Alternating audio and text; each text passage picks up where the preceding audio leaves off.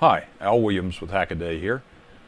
I wanted to show you how quick and easy it is to cobble up something using the Mbed development environment. That's something put up by ARM. It's a C compiler, actually C++ compiler, and it's all based on the web. And it's made to work with a lot of different platforms. In particular, I'm going to use the Freescale KL25Z. It's a very inexpensive platform, pretty capable. There's a couple of larger ones that are not much more than that. And I'll show you a little quick demo with that. So the first thing you'd have to do, well, I guess the first thing you have to do once you get to the Mbed site is create an account. I've already got one and I'm logged in. And you also need to put the platform you want to use into your supposed development environment, which, like I said, is all in the cloud.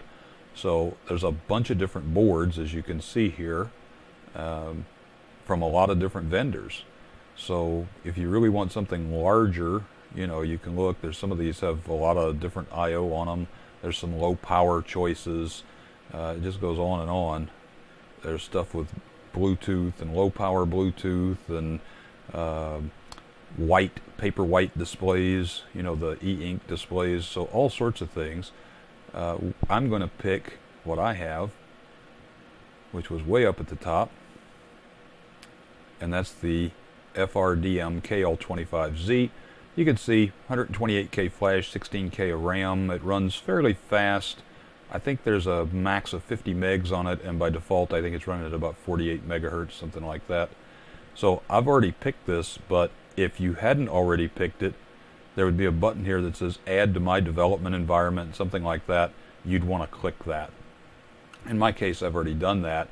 And you can click on compiler. That'll take you to this environment here. Yours might not be as busy as mine because you probably don't have all these projects in here, but you'll fill it up soon enough, I'm sure. So up here is where the actual development type is. So if you have a bunch of different boards, you can see the different boards I use here. You'd need to make sure you'd pick the right one. In this case, we already are on the right one, so that's okay. If you only had one, I don't think this would be a problem, but just to show you, you need to make sure that's there and hit select platform. So as long as that says FRDM KL25Z or whatever board it is that you have, you're fine. So I'm going to wing this a little bit, but I think I can remember what I wanted to do here. I'm going to go make a new program, and you can see it gives you some templates to pick from for this particular platform. I am going to take something a little more complicated than the blinky LED Hello World program, and I'm going to pick the TSI analog slider demo. The board actually has a little analog resistive slider. I think it's resistive, maybe it's capacitive, but anyway, there's a little spot on the PC board, and if you touch that spot, you can slide your finger along it and you'll get different readings out, and it'll read from 0 to 1. So I'm going to go ahead and start with that as a template, and I'm going to call this Hackaday Demo 1, and I'll hit OK. Now keep in mind, this is with no software at all installed on my side except the web browser. So you can see there's a TSI sensor library here. There's a main CPP, and there's the Mbed library. Now if you look over here in your program workspace, if you click on the different pieces, you can see what's in them. You can expand it out, and there's even some documentation for that library. So if you wanted to go figure out what's in that library that you could use, you can take a look at that and it'll make it clear to you. But in our case, I think the template file is going to make that obvious enough. So if we go over to main CPP, you can see we include the mbed.h. That's sort of the environment. There's all sorts of calls. There's very good documentation for that. So if you need to use the serial port or do I/O, if you've ever used ARM processors before, you know that because they're jealous of power, to get to an I/O pin, you've probably got to turn on some particular bus, and you've got to assign a clock to that bus, and then you've got to make sure that that pin's multiplexed to the right I/O. Mbed does all that for you. Now, is it as efficient as you might do yourself? Well, perhaps not, but it's plenty good, and it works really well for a fast prototype, something on the order of what you might do with an Arduino. And we have a KL25Z here, so this is just defining the pins. There's a KL46Z board, which is very similar, but it's a little bit bigger capability-wise. It also has a few different I/O, but it also has the same electronic slider, but obviously it's hooked up to different pins. Well, actually, I guess in that case it's the same pins, and then the KL05Z, it's hooked up to different pins. So either of those three, any of those three boards could in fact handle this, and it would just pick the right pins based on that. And then very simple, PWM out LED green. There's a 3-color LED, and then TSI analog slider, TSI electrode 0, electrode 1, and 40. Again, those are defined up here. And we'll say while true, LED equal 1 minus the percentage red, and we'll wait for 0.1 second. And so that's very simple. It's going to make a green LED light up.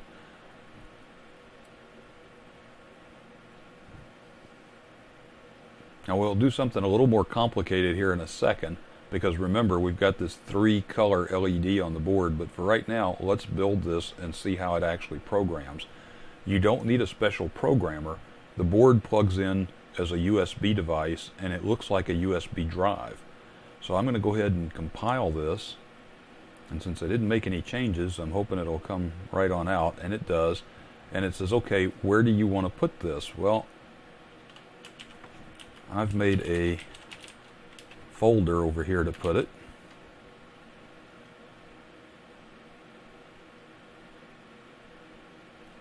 And if you'll notice, in that folder, that's where I put the bin file. And over here, this folder is the mounted drive that's actually the development board. Now, how you mount it is going to depend a lot on what platform you're using. If you're using Windows or if you're using a particular Linux distro. I'm using Linux. When I plug it in, I get a little notification and I can mount it. And when I mount it, it comes up in /media /my username /FRDMKL25Z. So you can see there's some files in here. There's a little web page that tells you some information. There's a status of the last operation. But none of this is really important except maybe that last status if you start having trouble programming. As long as you see that, you can just take this, drag it over, let go. You could use the command line, I usually do if you prefer, or I sometimes write a little script that will just automatically move things over. I do move them, and the reason I move them is otherwise I'm going to start getting strange file names over in that other directory when I start loading the thing again, right? It's going to want to put a 1 after it or something, and I don't care for that. So I'm just going to dispose of that file by moving it over here. You might think, well, wait a minute, why didn't I just download it to this folder? The problem is the web browser is going to usually put some name in there like haddemo1.cr download, and then when it's done, and it'll be done very quickly because it's a small file, it's going to rename it, and that really confuses the processor. So you don't want to download straight to here. You want to download somewhere and then move it over. And once you move it, you'll see some activity, and the board should be programmed at that point. And you can't see it, of course, because you're looking at my screen, but if I sit and move the slider, I get a dim green light. Until I get all the way over, I get a bright green light. Okay, so that's as easy as it is to program it. Just drag it over there. If you go look at your last text here, it says ready. So it didn't give me any error and say, well, you know, something went wrong, so that's good. It programmed, although I could tell that because you could see the program was working. But sometimes that's useful to have a little troubleshooting info. So let's make this template application a little more interesting. You see we've already got PWM out LED, LED green. I'm going to change that to read LED G. And then I'm going to add a PWM out for LED R called LED red. And then I'm going to add another PWM out, LED B, and you might guess that's LED blue. So that's my red, green, and blue LEDs, which are one physical LED on the board, so they're going to mix together. So now I want to do something a little different. let's see, we're already here. I'm going to put this in and take a float f. So now I've got my percentage. It's going to be between 0 and 1. And I'm going to say if f is less than, I don't know, 0.05. So I basically say, well, nothing's happening. You're all the way over to the left, or so close to all the way over to the left that it doesn't matter. Then I'm going to say LED B is equal to 0.0. So that's going to basically turn the blue LED off. Actually, I believe it'll turn it on. I believe the LEDs are backwards. They're grounded.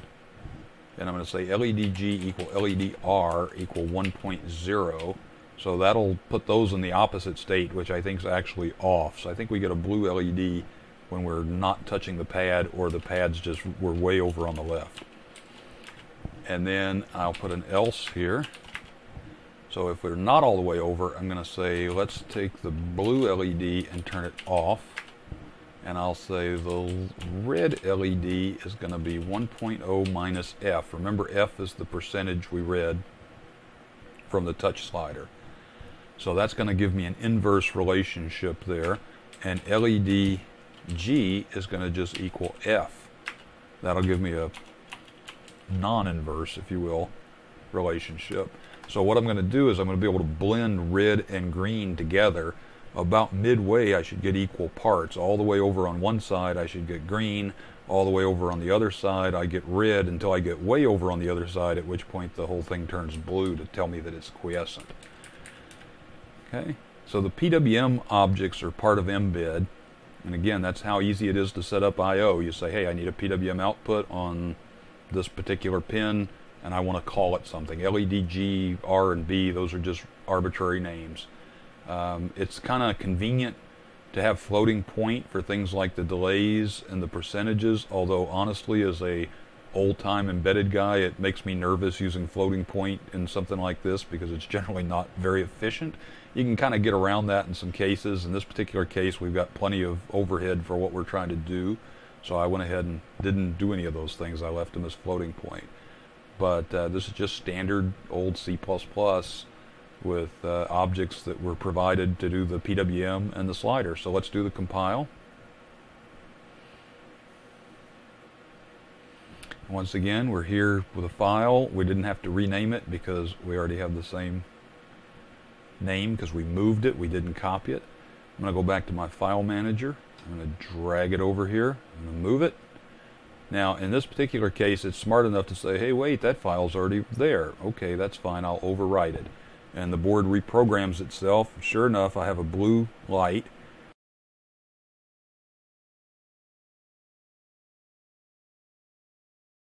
You can see as I touch the touchpad, the LED will turn all green because I'm all the way to the left. Then as I move to the right, it mixes in some red to make an orange color until you get all the way to red. And then I'll come back to, say, about the halfway point. You'll see it fading back to orange, and then all the way back to green with no red in it at all.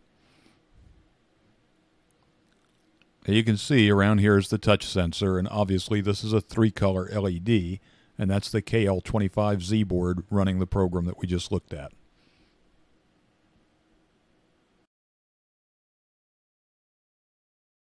These boards are very inexpensive. It couldn't be simpler to install the software because you don't install any software. You just load up this web page and you're ready to go. And you don't even need a programmer. Just the serial cable comes with it, plugs into a regular serial port.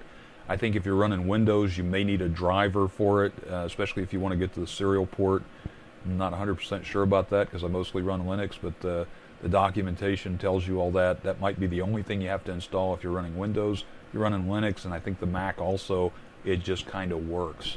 And it's really cool. So, you know, there's a lot you can do with this. If you go look through the Mbed documentation, in particular the handbook here, there's just lots of things that you can do as far as, you know, analog in, digital. You can treat the digital as bits or buses or ports. PWM, which we've seen, interrupts, timers. I've got a lot to say about timers, but we'll do that in a future date. You've already seen the weights. You got serial, SPI, I2C, CAN. There's an RTOS available that you can just plug in there by asking it to include that library. You know, file systems, USB, of course you got to have the hardware to support some of this, networking, same thing. So pretty complete library. And there's also a lot of user contributed libraries that you can get to from this import. And I won't cover that too much, just to point out to you, there's a lot of stuff in here that people have contributed, and you can contribute as well. As you can see, it does take a little while to load up, and you can bookmark things you want to be able to find back. But you know, if you need to get to an LCD, or if you want to run a servo, things like that, there's a lot of user contributed libraries that will let you do that, and you can search these and just include them into your program. And if they did it right, you get the documentation just like I showed you for the sensor. So overall, really well done system. 32-bit power running at a high clock rate for, you know, very little money in this particular case for this board. You can get boards that are more expensive, of course, that have more capability. But very easy to use, very inexpensive. I'm a big fan, so thanks for watching.